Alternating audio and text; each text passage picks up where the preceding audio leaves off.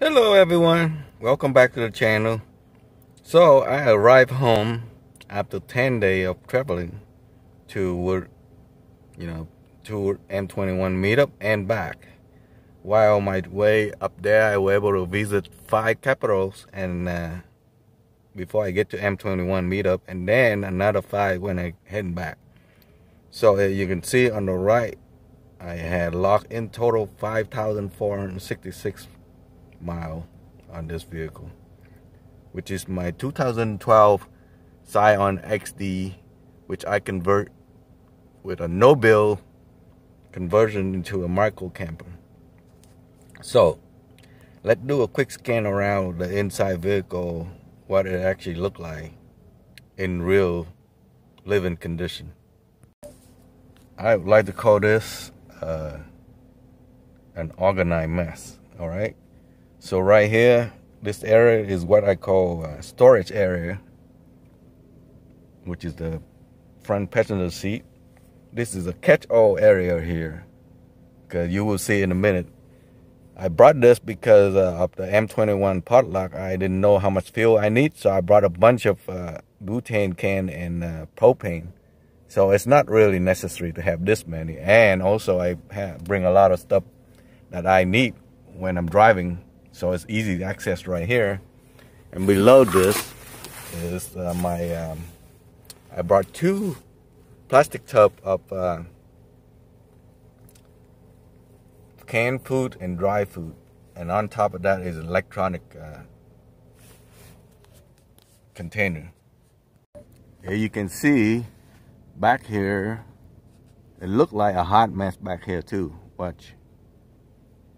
Everything looked like, I would like to call this organized mess, because I know exactly where everything is. When I stop for the night, I will show you where everything goes. See these things? Reflected. I can put them up from here, from this seat, that window, this window, and that window. So that's why the reflect sitting there. Of course, over here is my stove. This is unnecessary. This can be deleted. That is my cooking kitchen in one container. So whenever I'm stopped somewhere and if it's raining, I can always move these things to the front. That's why I call this catch-all area. Before I migrate myself from here to back there, from inside. Oh, back here, down here is my footwear storage. I only bring flip-flop and a pair of shoes, and this is where they stay.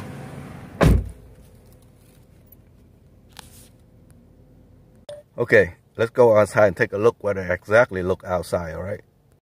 So this is the outside from the driver's side. Oh, it'd be helpful if I lock it, right? I brought along the chair, which I usually store right here. This lawn chair. This is a jumping cable. That's my bed platform.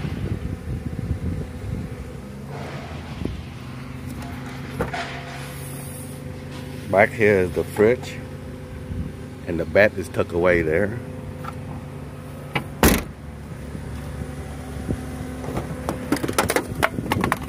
See what happened when I say it's a hot mess? When you open it up, it fell all out. So I bought an extra butane stove. So these are my pantry. There's more hidden storage, trash can, other stuff that I haven't used yet, my sticker. So as you can see, there's a lot of knick-knack stuff in here, which I will reduce it down to nothing. I only need 1 instead of 2 of this. Of course, my electronic box is always necessary to have, so I can shrink it down to 2, which will be in this area later on when I will show you. All right, let's look at this side. Over here, see, this is a hot mess. So I brought this bottle, which is not very functional, so that will be deleted.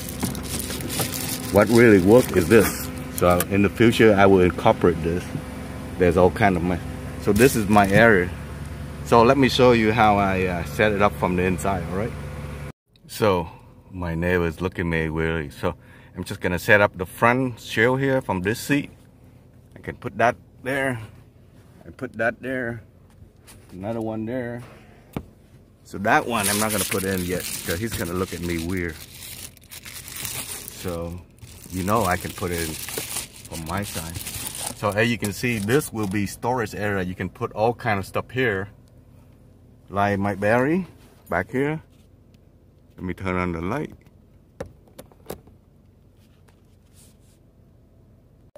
See, this battery can move toward the front. Somewhere in here at night. Same go with that battery over there. Everything can be set up from inside. So this one will go over here. That's my kitchen. This Costco can go there. See, that's why I say this area is a catch-all area. So let me hold on. I can't do it with one hand. I will bring you back once I stack it. See, normally I wouldn't stack the stove here because the stove will be behind that seat there. But see, this is where I stack everything. I'm just gonna demonstrate to you. So everything's stored here at nighttime. So right now my seat is still wide open. I can access this area here. This is my changing area, whatever. So let's go set up the bed from, let's assume I'm gonna climb over there. I'm not gonna do it right now because my neighbor gonna look at me funny. So I'm gonna go on the other side. So once I climb from there to here, sitting over here, I can always fold the seat forward and push it forward. That's why I say I can do it from the inside without ever going outside. See, right now I'm leaving that window open because my neighbor look funny if I put one up.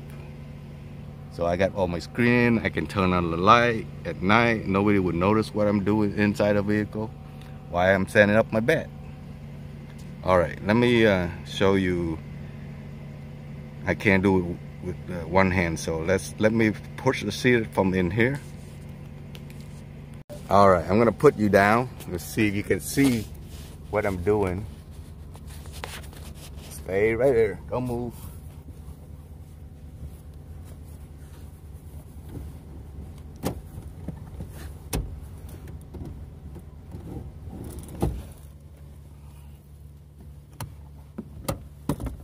Once it's moved forward, just push this over, hang it.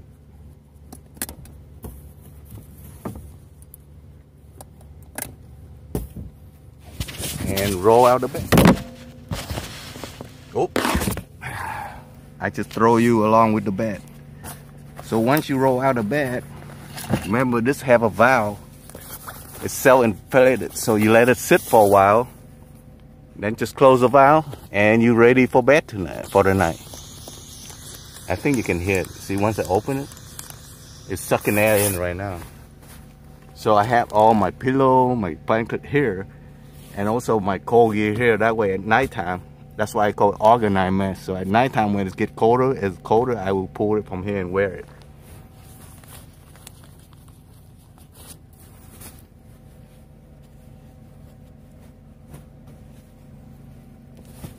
This is my hat, my blankie.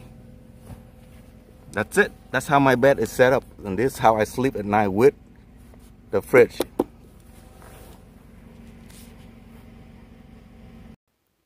Alright, let's examine my bed system closely. So it's composed of 3 different components. The sleeping bag, the self-inflated air mattress, which you can control with that valve there, open and close. To open is to let the air in, and close is to trap it in. So the bed, and also the camping under this is a camping foam, which is not very thick. So I found out on my 10-day trip is sometime I might hit the bottom because the foam back there is not thick enough. But you know, it didn't give me no soreness when I wake up in the morning. So the system actually worked. I just need a little bit more foam under it. I will show you what I come up next at the end of this video, this clip right here. So I designed this because I wanted to create a bed system that it is easily to move to another vehicle.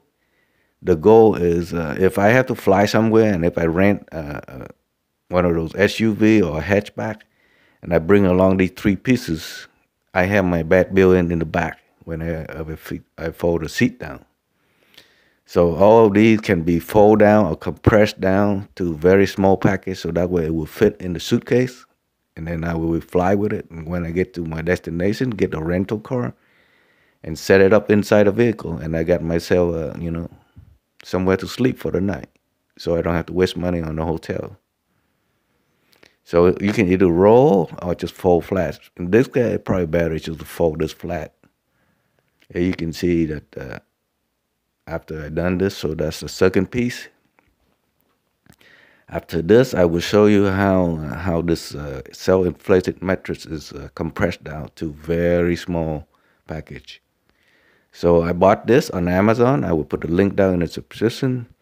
See how I move that valve open so that way the air will come out as I compress it. I will put all the link to all these products in the Amazon if I can find them in my description box. So I first roll it like this just to get the majority of the air out, more than 50% of it out by doing this. That way it's easier when you fold this piece into half and then fold it to some smaller footprint. See, once you press as much as you can, lock the valve, and then unroll it. See, now you can, it doesn't look like it, but it is much flatter than before. Hold it, fold it in half, and then we're gonna roll and roll and roll. See, right now the valve's open. It doesn't matter.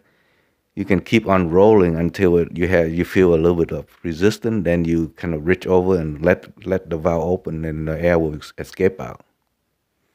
For now, just go ahead and roll and roll and roll, and keep putting pressure on the roll. That way, the air doesn't go back in. So the air will actually push way down to the other end. See, right now, I'm going to let the valve out. Let some of the air out. And at this point, I just leave it like that because now it's easy just to keep rolling because I have a little bit more grip at the end there. And keep compression, roll and compress as you go.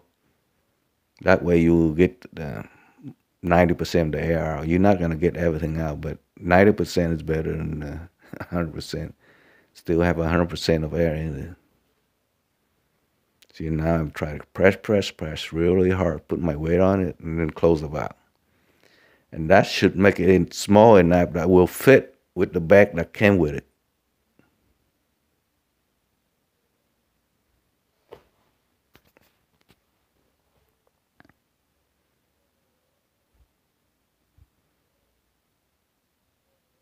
So with these 3 pieces, it will fit in a big suitcase to fly somewhere. See, right there, you can see. See the sleeping bag, I can actually get a much smaller, thinner sleeping bag if I want to, but I use what I already have, so. Okay, coming next is what I'm about to change. See how the one on the right is small compared to the one I'm about to upgrade to? This is the top view. See how thick it is on the new one?